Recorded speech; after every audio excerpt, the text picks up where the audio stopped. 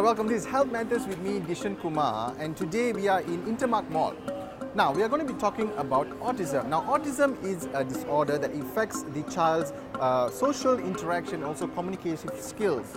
Now, it's easy for you and me to communicate and to talk to each other and to be in a social setting, but for a child who has autism, it's actually very difficult. So we're going to explore this. I'll be talking to a pediatrician from Glen Eagles, Malaysia, Dr. Ng, about diet for autistic children. What is the type of food that we need to give a child that actually has autism? And also we'll be talking to Mr. Muhammad Adil, who is the founder of the Autism Cafe project. It's a very, very interesting story. We join him and talk about his story and his child, Lokman, on their journey in trying to manage or to handle autism. So join me in today's episode. This is Health Matters with me, Dishen Kumar. Because a lot of people have talked about autism and the whole issue with it. What about diet? Because I know that your angle is what they eat actually affects how they are. So maybe we can talk a bit more about that. What about diet? How is diet important for some autistic children? A lot of autistic kids, they have gut issues. They have abdominal pain. They have abdominal bloating. They have food intolerance. They are constipated, or they have frequent diarrheas. So all over the world, some families have found that when they try on gluten, casein-free diet, the kids calm down a lot.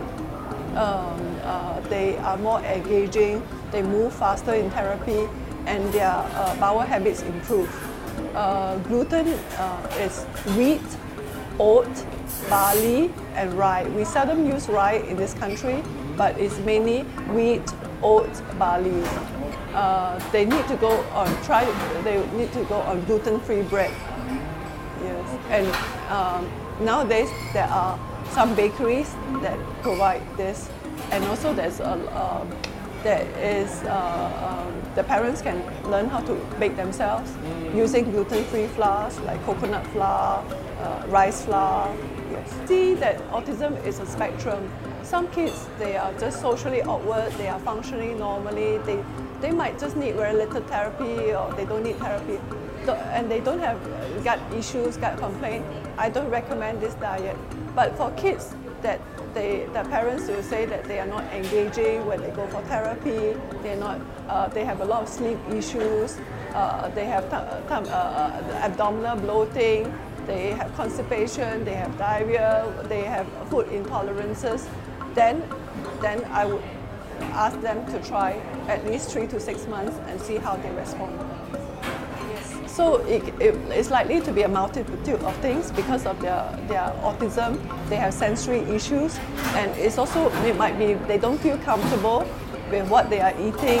So and then their rigidity. So it's a multitude of things that causes them to be very picky eaters. The autistic kids, they have gut issues, and most of our immune system is linked to our gut. So because of that, they are reacting to food and to dust, to environment around them. Okay, it's a hypothesis but from many families that I work with and from all over the world, they find that improving their gut, because our gut and our brain, there's a highway. Yeah, so it's linked by the vagus nerve. There's such a thing called gut-brain axis.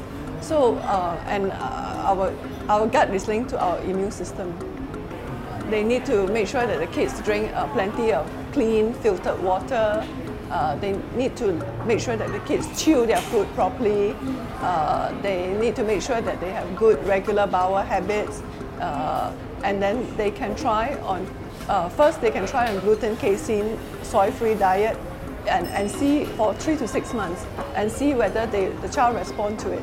If the child have good response, then they can see whether they want to continue or not. I think every child is different.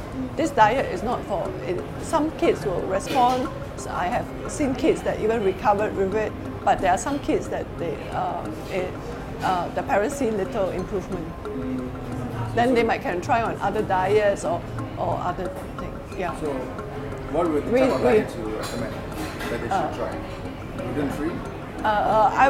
If they try on gluten, casein is gluten and casein and soy free. If they try on these diets and it's still not, I suggest that they work with a biomed doctor, work with another doctor to look into trying other diets or to see why is it not responding.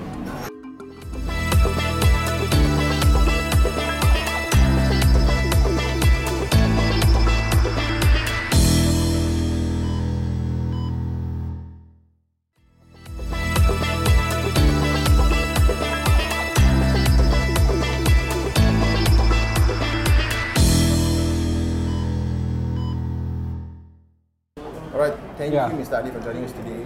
Most maybe welcome. you can start off by talking about the Autism Cafe project. Maybe you can explain a bit more about that. Yeah, we created this about 3 years ago.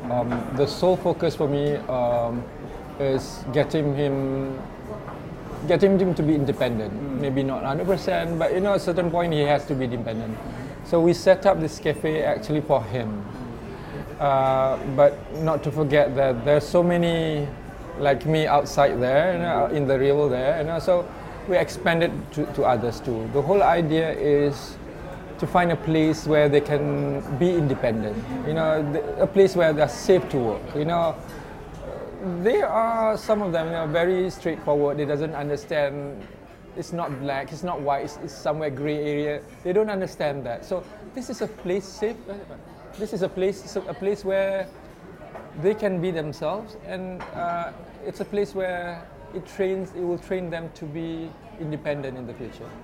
The place where they can work. When you have to understand, we're talking about my son, so I can offer you the perspective because of my son. Autism is a spectrum. At one point you have very intelligent, at one point you have very severe case, and you're talking about my son, which is not being incredibly gifted, super talent. He's not able to draw, he's not able to play piano, he's not that. But he's somewhere in the middle to the severity side,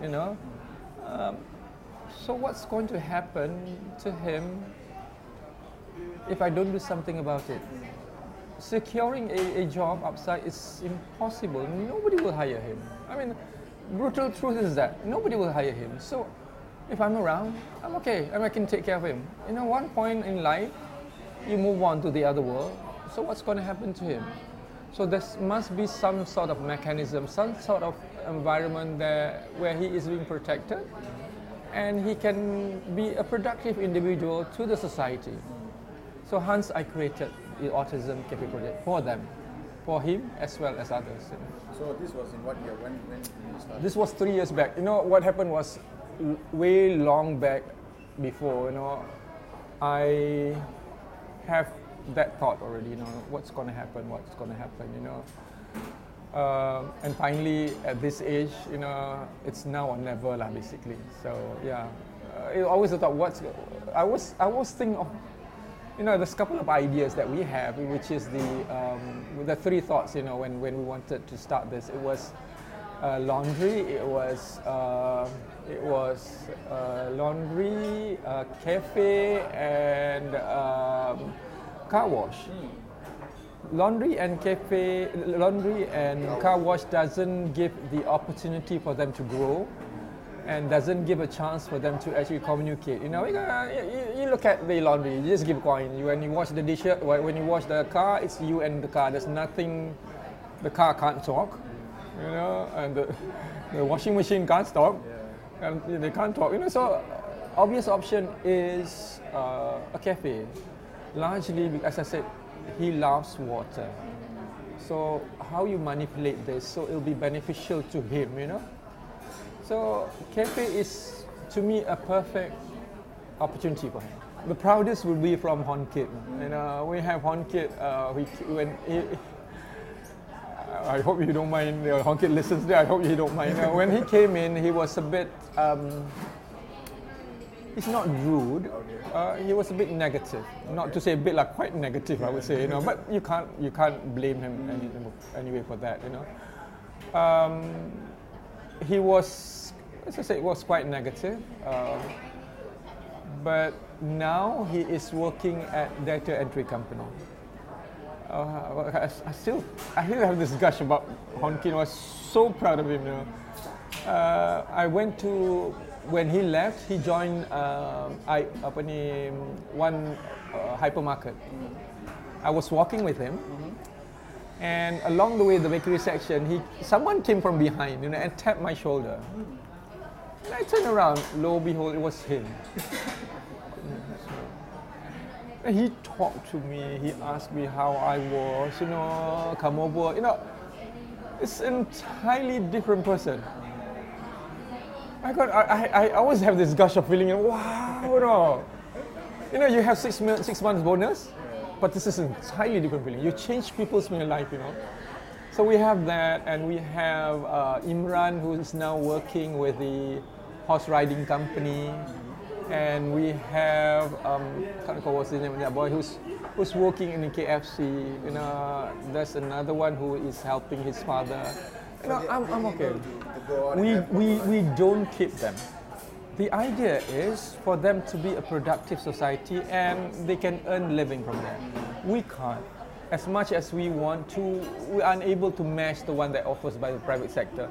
You have insurance, you have, you know, EPF, also whatever it is, you know, medical.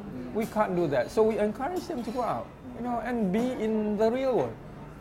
So but those who are unable to, we retain them at the cafe. You know, I'm happy he is in the cafe. The next one, we're going to open up our new cafe in Shah Alam, which is on this Sunday. Again, I'm terribly proud of it. I wish I could shout to the world, you know, hey, I've done this, you know. But the whole idea is for them. It's not me. I don't want this project turned into something big like franchise and stuff. I don't want that. It has to be neat. It has to be small. So it's about them. So when you have it too big, you tend to lose your direction. Instead of them, it'll be about the money, and you'll be drowned in operation. I don't want that. So it has to be small, and they need that. The cafe actually, the project actually split into 2 areas. One is the cafe, another one is the handicrafts, you know, and cookies and stuff. So at the cafe, basically all in, we have about 18 of them. 4 at the cafe, another 14 are the part-timers. You know, the bread and butter for this project is actually catering. We can't survive without catering. We don't depend on donation, but we work. The point is to get them to work. So we created that outlet for our catering. We have part-timers. You know, we went to the hotel, they have the part-timers. The same concept, but these are all autistic youth. So we get them to work. We don't give them money, but we give them job and they be paid. You know, if you give them money for out of nothing, what's the point? They need to learn, hey, you need to lead, you need to actually work to earn your living. So we get them to work with us at the catering and we pay them. You know, they are so good to work with. They don't keep whatever negativity inside. What they meant, they will say it. You know, even though it's hurt, they will say it. But so I'm okay with that. I'm okay with that. So yeah, we have, even though we have, you know, we have 18 of them and 18 different characters. But I don't have any issues because as far as I'm concerned, I'm ready and I expect whatever coming from them. So it's not much an issue to us, you know. Yeah.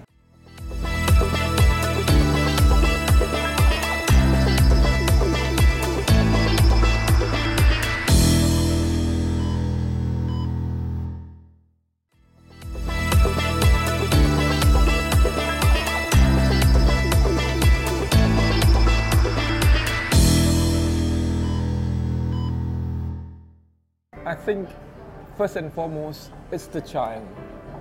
You know, it's the child, it's the person, it's a human being you're dealing with. You know, you're not dealing with chairs and table. You're dealing with your son or your daughter. So look at the perspective for their best interest. I know, coming from my experience, it's like, you know, denial is something huge. You know, to accept him, it took mountains, you know. So you need to accept them as they are, you know. Yeah, how long you want to keep your denial? For all you know, if you keep on denying and they are 19, what's going to happen to them when not around? how do you fix a 19 years old adult which already has character, has feelings, How do you fix that? You can do it while they're young. But to the point of 19 years old or 20 years old, I would say it's too late. So brace yourself. Don't deny. And accept them as they are and start building their life, not your life, their life. So be understanding of their world, not ask them to be in our world, because their thinking is different.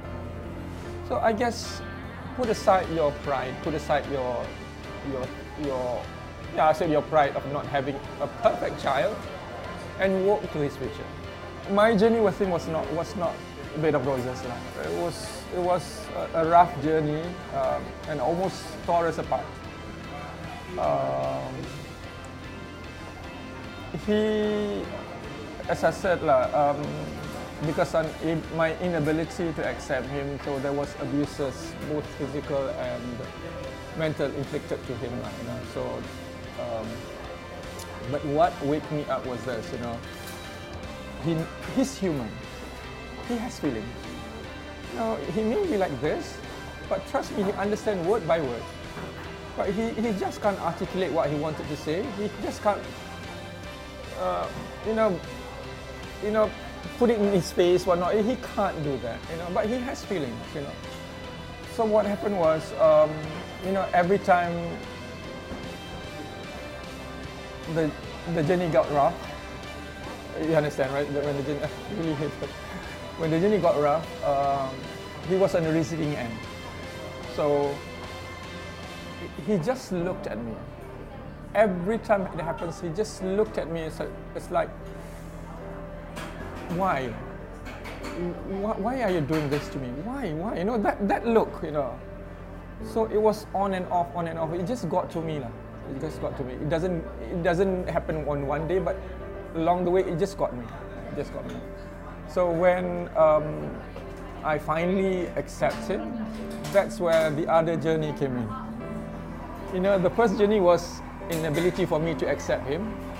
The second journey was inability for him to accept me, because the things that I did to him was affecting him mentally. So another rough journey was getting, I would say, winning his heart back. That was another difficult journey for us. But I had to go through that. I had my mother last time, my late mother. So she was the one who come for me. I have my wife. But sometimes, this is not enough. You can't simply, every time goes to your mother, hey, you can't simply tell your wife, hey, I'm having this. She had enough work, enough issues. You can't just, you're the head of a family. So you've got to be responsible. So I wish those days we have a more support, community support, I would say. So they will understand us better. We went to the supermarket. Those days we got the look from the parents. You don't have to say anything. I got it. I got it, and it's very hurtful. So I guess support system today is much better. Internet now, you form WhatsApp group, endless one, I would say. Yeah. But those days we got nothing. So I was struggling with myself. So I guess that doesn't help at all. I've done as much as I can. I'm not quite sure if that's enough. I wish I could do some more, but I'm doing the best that I can. I'm not professional, to be honest with you. I'm not. So my method of teaching him might be different, but I'm basing on my experience. I guess this is the best that I can do. I wish I could do better, but at this point, I felt this is the best I can do. Okay, a good example would be him. He has certain level of intelligence. So parents sometimes they said, hey, my son, I want him to be an executive. Whereas you knew he is not designed to do that. So you can't expect him to perform as what you wish him to be. You can't. He's not there. So you have to look at their ability. To what point? Then you start planning based on that. Education is good. I'm not throwing academic education is bad. Don't get me wrong. Yeah. But to him, it's not that. To him, it's life skill. I don't mind he doesn't understand, able to write, but I am happy and I am contented that he's able to wash the dishes. So that is also education. So don't stress too much on getting him to, say, recognize alphabet, But I would say, my son case, it's not about learning alphabet or able to read, but able to actually have a life skills. That's my direction. I might be doing this, but it might not be applicable to others. Others may be education, So I'm basing on my experience with my son. The first phase is setting up a cafe, which I'm done. I don't want to expand too fast. Then the next one will be a centralized kitchen. That's our target, the next target, What we wanted to do is this. At the moment, the cooking and all done from my wife, from my house, with him. So other boys don't have that benefit.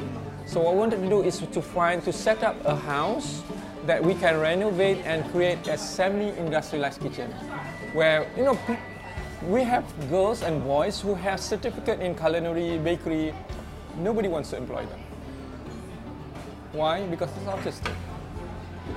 So I hope this centralized kitchen will take off, and we'll be able to actually accommodate those who has qualification.